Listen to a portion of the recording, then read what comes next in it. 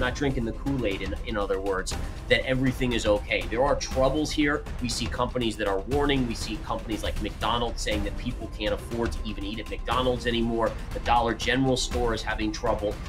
So again, to me, it looks like a bifurcated economy here in the US. You have anyone that makes, let's say, under 60, 70,000 is really struggling. So if you're looking mid to long term, there's a massive amount of upside still in gold. I remain very, very bullish. We just hit, though, my next target price, which was 2,600. I want to show you how I came up with that price.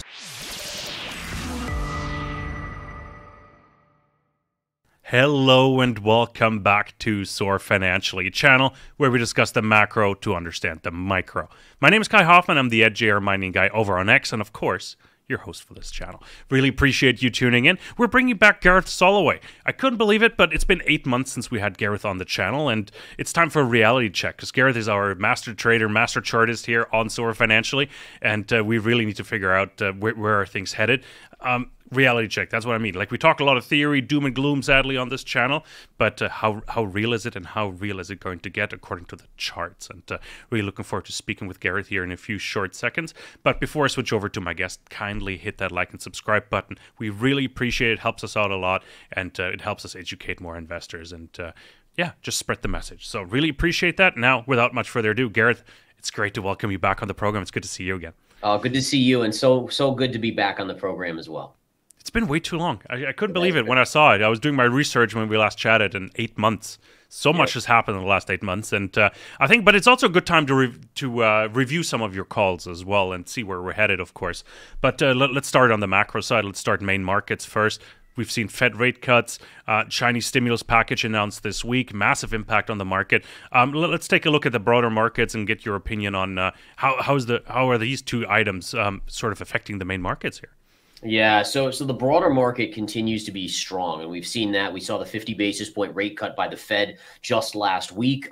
That triggered initially a sell-off, which I think was so fascinating. One of the things I've been harping on recently is this narrative push by what appears to be the bigger institutions to try to keep people bullish and putting money in the markets. And so we saw that 50 basis point rate cut last Wednesday. The market sold off and actually ended negative on the day. And then once we got to the nighttime, there was this media push to say that, wow, 50 basis point rate cut, this means there's no chance of a recession.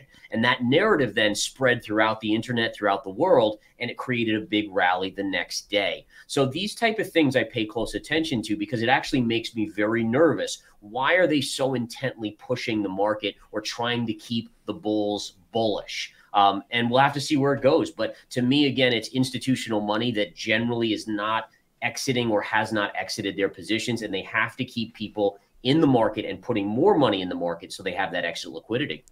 Yeah, it's like I've noticed something very similar, but I've noticed terms like prolonged downturn and soft landing pop up. Like when you say recession, I often think like hard landing. Is this going to be a bad scenario?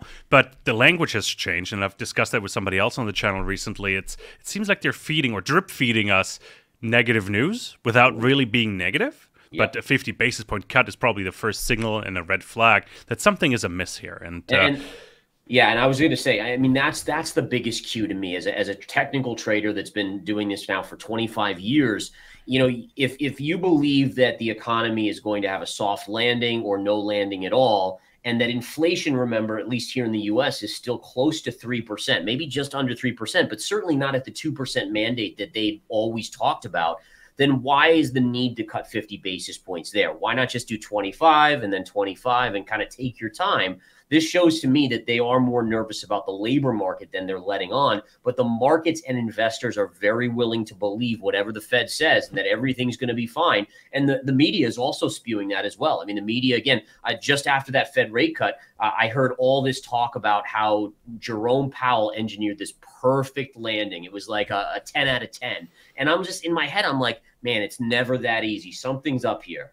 Yeah, from what I heard and I rewatched the press conference, I think Jerome Powell, if he could go back to July, he'd cut 25 basis points then and now. Like, I think the 50 was more of an overreaction that he didn't cut in July, and we've seen revised job numbers and, as you said, unemployment. I think he sounded quite nervous, actually. Just, you know, my uneducated reading of his body language and tone that he used during the press conference just indicated that he's quite nervous, and the 4.4% as a target they gave out, doesn't seem realistic. I think we'll overshoot that by a long stretch, by quite a bit. And if I looked at Fed Watch earlier, the CME tool here, what the market sort of predicts, and 50 basis point cut at the next meeting in about 43 days, right? That's hefty. And to me, again, if that's what we get, that doesn't tell me that it's a soft landing or no landing at all. That does not say that at all. It seems extremely rapid, like the cutting, right? So it seems like we're trying to counterbalance something that's already in motion that we can't stop. Right. And I think what it tells us is the Fed thinks that they might have gone too long. Like you're saying, maybe they should have cut in July, then made it more kind of a gentle ease. But now they're playing catch up. And again, what does that tell us about the economy? I mean, remember, the Fed sees information that we don't see. They see trends that we don't see. They talk to people we don't talk to. And so they definitely are privy to information. And that's why it's so intriguing to watch kind of the narrative stay relatively bullish. Oh, we're seeing such obvious signs that there are things that aren't quite working well in the economy. Yeah, let's take a look at the charts, because one thing that puzzled me, quite frankly, is that the market hadn't priced in 50 basis points, and the market keeps continuing to go up, S&P 500, but also gold. Gold has other factors weighing on it as well, helping it pull higher. But I was surprised because I figured, okay, that's priced in. Market expected rate cuts, maybe not 50, but 25 for sure. And if I look at I think I looked at the Fed Watch tool again just a day before the Fed rate cut, and it was 50-50. So some market participants definitely priced in 50%, a 50 basis point cut at that time. And I'm still surprised that it happened. So let's pull up the chart here. Let's bring that up here. But I'm curious what it tells us. Yeah, so this is the S&P 500, and what we can see here is that we are basically hovering right at all-time highs. And what I'm really following here is a couple things. So this was the Thursday right here where we had that big rally following the Wednesday rate cut that actually did see the market sell off. So you could see that there were participants that when the 50 basis point rate cut occurred, they were a little nervous. They're like, why is the Fed doing this? But then the next day, that narrative totally switched to, hey, everything's perfect. There's no chance of a recession, and the market's ripped up. Now, what I'm watching here is this high right here. We have the high from last Thursday, and so far we've been kind of hammering on it, but we haven't had a daily close above. If they successfully close us above that level, I do think that they could push us to 6,000 on the S&P 500. Just because it's a major round number, it would get people uber bullish in terms of, wow, look at that even number on the S&P 500. We're now at 6,000. But again, for me, I'm net bearish. I'm net short the market. I continue to not be a believer. I'm not drinking the Kool-Aid, in other words, that everything is okay. There are troubles here. We see companies that are warning. We see companies like McDonald's saying that people can't afford to even eat at McDonald's anymore. The Dollar General store is having trouble. So again, to me, it looks like a bifurcated economy here in the U.S. You have anyone that makes, let's say, under 60, 70,000 is really struggling. They don't have a lot of investment, so they're not participating in the stock market at all-time highs. They're really struggling because they got crushed on inflation. Then you have the other side of the economy, which is people that are in the stock market that, yeah, inflation's been a bummer, but they're still doing really, really well. And so the question is, as long as the stock market does well, I think the economy here holds up relatively well. But if this stock market ever kind of stops going up, that's where things could get messy. Yeah, it's interesting. You mentioned 6,000. We've had a few guests on the program that sort of called for the end of the blow-off top at around 6,100. So right in that range. And if I look at that chart, it seems like it is topping out. And we are reaching the end of that. And I'm curious. Yeah. It makes a lot of sense. And one thing I would love to show you guys is I want to show you guys this chart on the DIA, which is the Dow Jones Industrial Average. And I want to just take a look at this. And if we go to our monthly chart and we zoom out on the monthly here, take a look at this kind of scary trend line. This goes back to 1899. So we're going back over 125 years. And there's a trend line that connects that high to the pre-Great Depression high, goes right to the dot-com high, the 2021 highs, and then look at where we are right here. So if I'm a technician and looking and doing probabilities of a market, I would be much more scared of a sell-off here favoring that based on historically what we've seen off of this 125-year trend line. So that's a pretty remarkable trend line. What stocks are leading the charge here right now? Like, what stocks do you expect to lead the charge to 6,000 in the S&P 500 and here? Although there's not much room left in this chart, but what stocks leading the way now? Yeah, so I think when we look at this, right, we have to look at names like the trusty ones. Like if we're going to head to 6,000, Nvidia has to be part of that.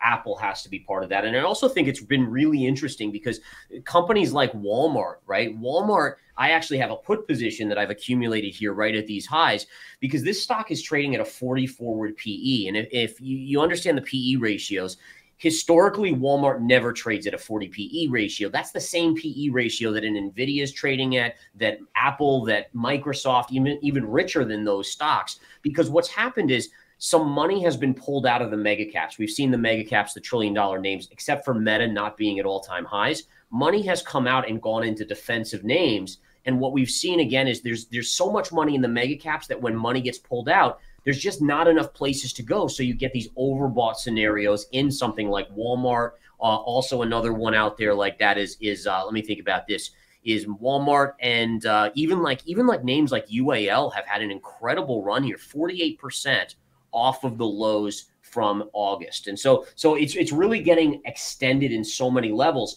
Prior to August, you probably could have said, oh, well, you know, the mega caps are the only ones participating, but now it's a lot broader in terms of the participation.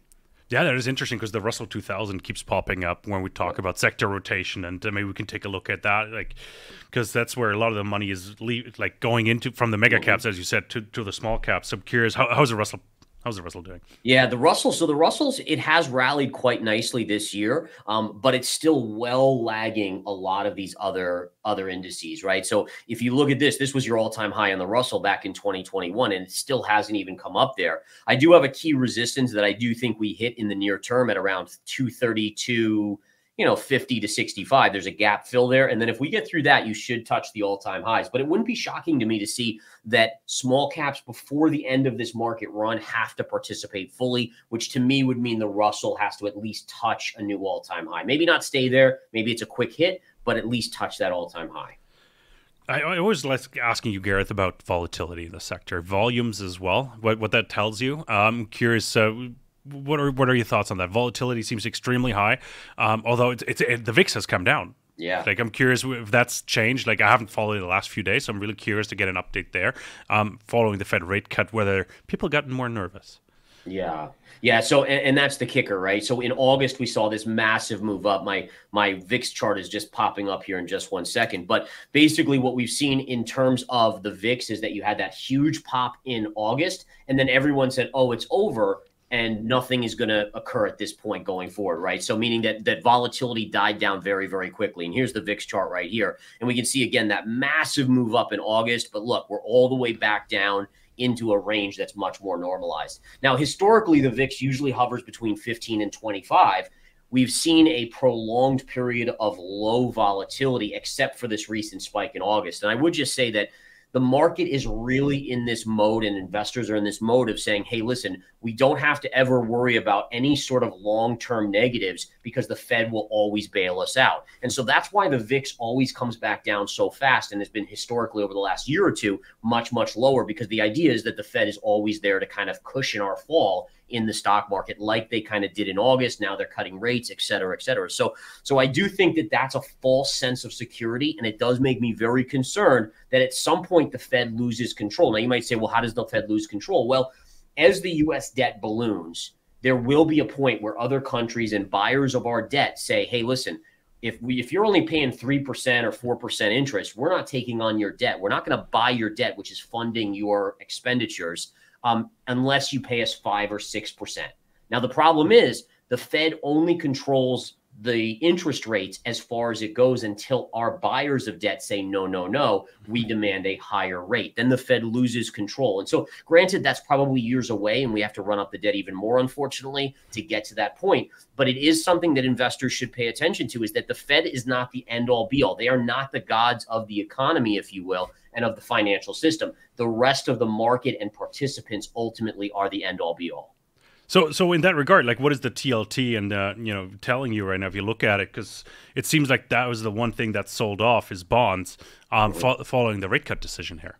Yeah, and the reason why the bonds, and this is very confusing to people, because we saw rates come down, but then yields actually rallied higher. The 10-year yield went higher on the back of this. And the thought process is yields went up because it was a 50 basis point cut, and that's going to strengthen the economy, and therefore rates kind of came up. But I do think it's a short-term benefit, meaning that yields will eventually come back down once we see more indicators of a weaker economy. So if we look at the 10-year yield, this is the 10-year yield. One of the things we can see here, this is what's called a wedge pattern. And the wedge pattern broke down. So we have a breakdown, and then you have a major longer term target right here, guys. Look at this. This is an amazing trend line convergence right around 3.25. So ultimately, I think that, again, we've had a recent bounce here, but I do think that ultimately we're going to see yields come down into this 3.2, 3.25 zone before we bottom out. So ultimately, that means more rate cuts and likely a weaker economic picture, which in the coming months, we'll see more economic data that probably reflects that. Okay, so you're actually saying more rate cuts to get to that target level. Yeah. That's interesting. Like, I'm trying to understand the process behind it, because we've seen rate cuts and the bond yields shot up. Right. Or shot up, like an Which exaggeration. again was just a short term. It was just a short term move because people were thinking, oh my goodness, like, if the Fed doesn't cut fast enough, the economy is going to collapse, which was forcing rates even lower, because then the Fed would have to cut rates even more. Now the idea is that, hey, they cut 50. This is going to help boost the economy. We've seen copper rally. We've seen nickel start to bounce. A lot of these industrial metals, even silver. And that's, again, telling us that the perception is that the aggressive cut by the Fed is going to help the economy, and therefore the Fed may not have to cut quite as much in the future. I don't buy that for 1 second. I think that ultimately markets or economies are going to weaken substantially, and then you'll see these yields come back down. I'm curious, like, how long will it take for the Fed rate cut to actually trickle down into the real economy? Right? Yeah, like that's something I'm wondering about. Like, when will it be reflected? I actually just went on Trading Economics, website I use quite a bit, and their headline news is mortgage applications surge for the second week. So I'm sure home builders will see an uptick here. I'm curious, what kind of sectors are leading the way right now? Yeah, so you mentioned the home builders. They're seeing a little bit of a reprieve, although KBH just reported earnings yesterday, and that stock is actually down today. Although, again, going into it, it was at all-time highs, but you can see down about 5% today on the back of their earnings. And I think the key is that, when you see interest rates come down just a little bit, there's always a certain amount of home buyers that have been kind of sitting on the sidelines, waiting for those rates to just come down. And then they're kind of scared that rates are going to go back up. So they jump on that little bit of a lower rate number and buy a house or get a mortgage. My thought process is, though, that'll be exhausted very quickly.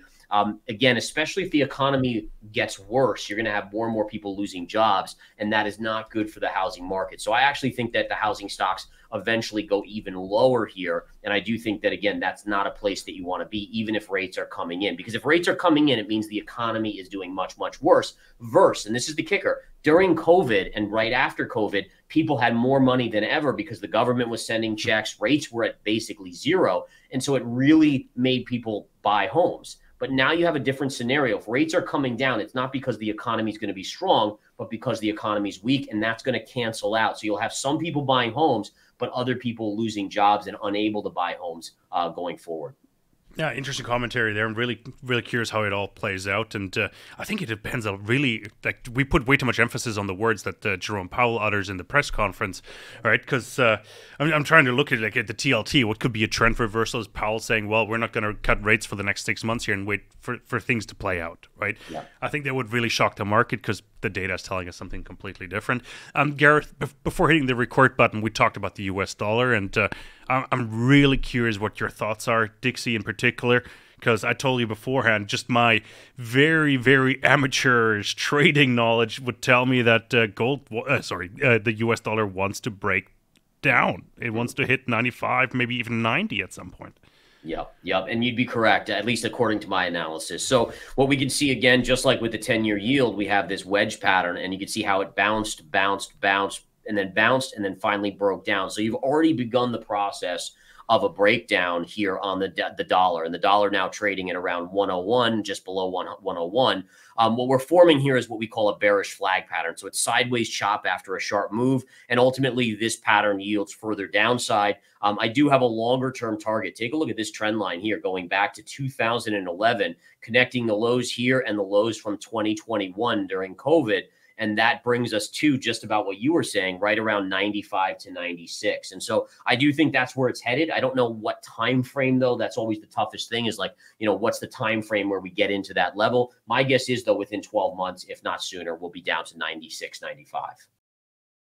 You to talk about gold, because I'm really curious, if we break down, or if the DXY breaks down, what will that do to gold? Like, what's the correlation these days? Because it's nothing certain anymore these days, it seems like.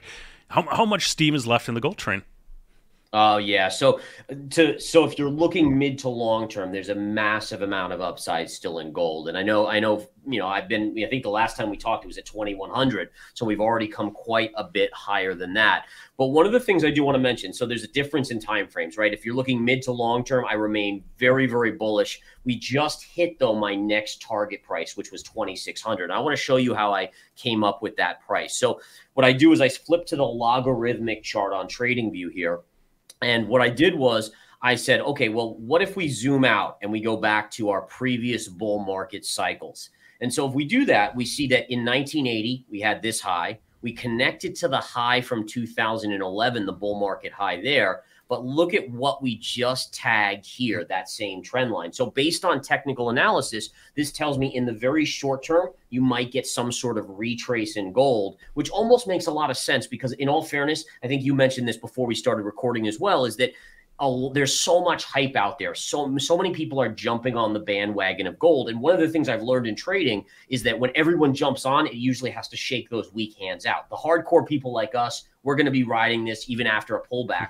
But there's a lot of weaker hands that think, oh, this is easy money. They need to get whipped out first. So in the very short term, I'm looking for a pullback to 2,500. And then the next leg to 3,000 should begin at that point in time. I was going to say, like, are there gaps that need to be closed for a healthy move up? Because I told you beforehand, the move has been so violent in a positive sense. Yeah. Like, just look at it. Beginning of the year, we were at pretty much $2,000. Now we're at 26. For a 5,000-year-old relic, it's a monster move. A monster move, right? So if we look here, I mean, this would be a crazy pullback. I don't think that's what we're going to get, but I will show you, if we go back to the daily chart, there's this little, what we would call a shelf right over here, where price of gold kept on hammering and hammering. Look at right here, along here, and then over here, and then finally broke out. And so there's a tendency in charting where once you break out from these levels, you get that big push up like we've seen, but at some point it comes back in to retest it. I call it the scene of the crime retrace. Once it does that, then it can make its next move to the upside. So essentially what this would almost make a lot of sense, right? Imagine all those people that are buying gold up here, if they flush down gold to, let's say, a pierce of 2,500, if it were to just go a fraction below 2,500, a lot of those people will get scared, exit their positions, and then the bull move can start up again. So I'm kind of looking for a pullback off this 2,660 level back to 2,500, and then that next leg towards 3,000 should begin. But I think you're right on this when you talked about the dollar, right? The dollar ultimately, to me, looks like it's going lower, which means your mid to long-term view of gold, just it's going to go higher. Did you have a mid to long term target for us, Gareth? Bit of a cheeky question here, of course. Yeah. So there's a couple. So we know that the 3,000 even number is probably the next big number. It's an even number. These huge even numbers get a lot of notoriety. Price likes to get drawn to them. I will say that there is a kind of a crazy technique that I was doing to try to figure out where the ultimate upside on gold would be, and I'll show you guys this real quick. And this is, listen, the accuracy of this to a dollar, not even close. But it's still very, very fascinating. So if we take a look at the 1970s run on gold, what do we see? Well, we saw from the low here in 76 to the high here, it was about, what was that? About 800% move. And then if we take the low from the 2001 lows to the highs of 2011, it's about a 650% move. Now, if you average those two out, it's about a 725% move. So if we talk about this was a bull market, this was a bull market, if we just replicate that type of move, and I got to really go and drag this out, from the lows in 2016, you're talking about a 700%, let's just say 700% move on gold, and that would bring us all the way up to about 8,500. So again, listen, that's for us that are bulls. That's like a dream, right? I mean, if we all dream about it, maybe it'll happen. I'm just using that one simple tool of saying what's the average run in every bull market since 1970s, and that would give us an $8,500 price target. Now, if you go back to saying, well, what causes us to go there? Well, we have a lot of factors, right? You have global instability that's just getting worse. You have the U.S. national debt, which is just keep going up, and all these central banks just continuing to lower rates and print money. So there's a lot of reasons why it could do that. But again, that's kind of the pipe dream. If it could get there, that would be awesome.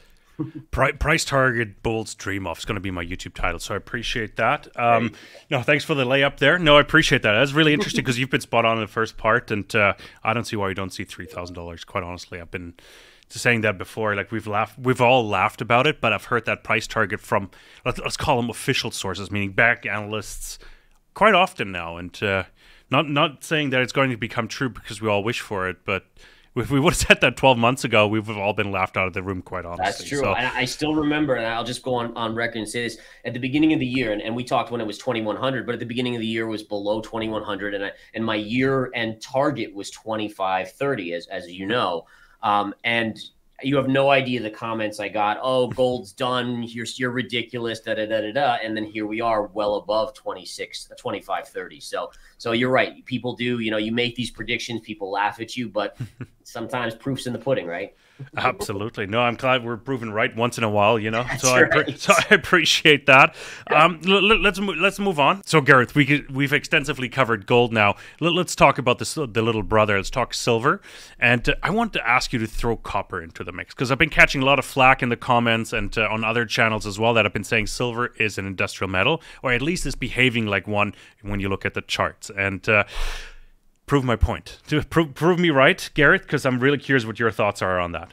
Yeah, and so you're 100% right. Is that at this stage, it's now gold in a league of its own, and silver is behaving much more like copper as an industrial metal. And no better example of this than just yesterday. This is the chart of copper. Look at this massive green candle right here, and then if we flip over to silver, we can see right here. Look at this big green candle on silver yesterday as well. And again, think about what caused this. Why did copper rally? Well, it was because the Chinese introduced massive stimulus measures. And that, again, is an industrial factor, a strengthening of the economy that should, in theory, boost demand for industrial metals. And therefore, again, copper rallied, and now we see silver rally as well. Do you see a trigger? That's more a theoretical question, by the way. Do you see a trigger for silver to eventually decouple from the base metals? And I really hope it does, because that would mean unlimited torque for the precious metal. So I'm curious if you have an inkling what that could be. No, I do think eventually it will, right? So right now there's this kind of like everyone's infatuated with gold, Bitcoin to some extent as well. But I do think that at some point silver becomes the next one to go. And at that point, I do think you see a lot of upside in silver. The question is, at what point? Do we have to get into a recession and then there's still demand for silver and people start seeing that again, where it's like, okay, well, people still want to have silver in their homes as a safety asset versus just the industrial side. But I do think that, again, like you said, as of now, people have to just accept that until it changes, this is more of an industrial metal and it's behaving just like that. Yeah, no, I do agree. It proves my point, but I'm not saying it's not a precious metal. It just behaves like one right now. And once that changes, once that switch gets flicked, silver's off to the races and will perform gold 3-to-1. And I also think it's important to remember that the silver market per market cap is not huge. So it can be manipulated. There can be other factors involved there as well. But then likely you will see, like, once it breaks key levels, whether that's $32.50, you will see bigger short squeezes in that market where people start to chase it. And because it's a smaller market cap market, the moves will be much, much bigger. And we've seen that in the past as well when silver's gone on crazy runs. Same question for silver, of course, as well, Gareth. Do you have price target in mind? It seems like we've got a little way to go, and 32.50 seems to be that line that we need to break through. Yeah, so for me at least, I mean, I think that the main price target here you have to start looking at. So, I mean, just in the short term, 32.50, right? If we break through 32.50, there's this pivot from 2012, which is around 35. That would be your next level. And then following that around 37 and change. But for me, at least, when I zoom out, the obvious one here is this level up here. You have your 1980 high connected right across here. and then this high right here from, I think that was 2011. So, you know, at some point, I think even maybe when we break 35, you might see one of those squeezes to the upside that take us up to this $48 to $50 level. Once we get there, that's the trickier thing, because it would be in unexposed territory if it gets above $50, where it's never been before. So then we would have to go into kind of these gold analysis points where it's in at all-time highs, and we'd have to evaluate it there. Now, are you trading silver right now? I do trade silver. I've been a little bit more cautious than on silver because of its industrial side, like you've been mentioning. So it's not as pure play as, hey, just go long gold, because with the printing of money, et cetera, it's going to go up. You have to be a little bit more nimble, because if we did get an economic report here in the US that was very, very weak, silver would dump out while gold would likely hold up. And so I do trade it, but I'm just a little bit more careful about my entries and exits. No, fantastic. I appreciate your opinion there. The last chart I want to talk about, you had it up already, is copper, of course. You know, with the China stimulus package, question is how much also does the copper chart have left to give here? And I've already seen calls for more stimulus in China as well. It's not enough to stimulate the consumer, to keep the consumer spending. I'm curious what your thoughts are. Yeah, so for copper, I have upside to about $4.70, $4.67. To me, that's where I will start to look to short it myself. And again, keep in mind, I mean, if someone has a much more bullish view of the global and domestic economy, then you might have a much higher price target. But I continue to see a Chinese economy that, sure, they're doing these stimulus measures, but so far it hasn't worked, right? They've been mired in a recession essentially since the beginning of COVID. And then you flip over to the US, and that we see the labor market weakening. We see the revisions in jobs coming out, like 800,000 less jobs were created last year than had been stated. I mean, these crazy numbers, and even unemployment starting to creep up. And so for me, at least, I see that as a continual path to a recession, and where copper eventually becomes a short here and probably heads back down due to industrial pressure. So again, for me, I'm not short copper right now, but if it got up to this 467, I would probably start taking a short position. No, fantastic. I really appreciate you clarifying that, and see where we're headed. Really curious, because recession fears are still looming, yet copper is rallying. So I'm just wondering if it's just a storm in the water glass, or if there's more behind it. Right? Yeah, and I think that's what it is right now, is you have this narrative being spun that the Fed has just cured all the ills of the market with their 50 basis point cut. I don't buy that for a second, but that's what the narrative is. So that's why we've seen an uptick in copper. Then you throw in the China news, it actually pushed it up even more. But I do think those things fade, and really the US will be even the more dominant force here in copper's performance in the future. No, fantastic. Gareth, I ambushed you last time with one last question, and it is, what's your favorite chart out there right now? Let's see. I know it's an unfair one because it's one you can't prepare really for, so I'm curious, what's your favorite chart out there? Doesn't matter what sector, what stock it is, or index. Just curious, what's your favorite one? I'm going to give you guys this one right here, right? So this is a semiconductor, but it's not the AI chips. These are for EV vehicles, as well as, you know, basically battery backups. This stock is trading at 1995 levels at $1 billion valuation. It is, again, here's your trend line back here. Let me get rid of that line. From 1995, this is the level back here. They have $2 billion in cash. The market cap's only $1 billion. And they're ramping up production of these chips that are much more efficient than anything on the market. So it's my sleeper call here. I do have a position in it myself, so I just want to be honest and open with that. But I do like it for a 1x, a 2x, maybe 3x type move to the upside. No, fantastic, awesome. We'll track that, and just out of curiosity, I always find it interesting because you track such a wild field, and you track pretty much anything anyway. So I'm curious. You got to have a favorite, you know, one that comes to mind when asked that question, and it was that one. Gareth, a wonderful conversation. Really appreciate your insights. Of course, thanks so much for your time. I know you're extremely busy running your YouTube channel and your courses. I'm not sure how you find any time for doing these interviews anyway. So really appreciative. No, I appreciate it. Oh, you just froze for a second here. Okay, I was worried. Yeah, I know, but I just want to say thank you for having me on, and I know it was like 8 months ago, so let's make sure that sooner next time that I'm back with you, and we can dive right into these commodities again. Fantastic. Where can we find more of your work? Where can we follow you? VerifiedInvesting.com, folks. It's a website that has so much free data-driven analysis on commodities, on crypto, on stocks. It's all there for you guys. There's, again, just a plethora of information, education on there. So come check out VerifiedInvesting.com. Phenomenal. Gareth, thank you so much. Really, really appreciate it. And to everybody else, thanks so much for tuning in here to Soar Financially. It's always great to have a reality check. Where are things headed? What do news mean? Like, how are they impacting the charts and prices? And to where are things headed and how much room is left to go in either direction. Always great to have Gareth on. If you did like the content, we would highly appreciate a subscription.